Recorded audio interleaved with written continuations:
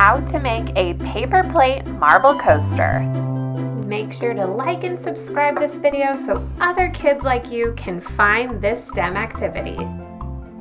Stack and tape the cups at different heights to make the structure for the marble track.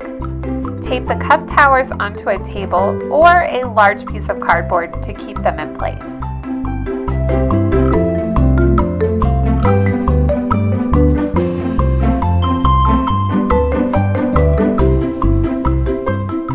Cut out the middle of a paper plate. Cut different sizes out of your track from the paper plate.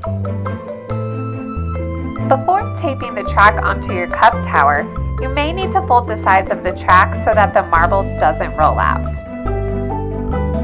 As you tape your track together, make sure you test and make modifications to make it even better.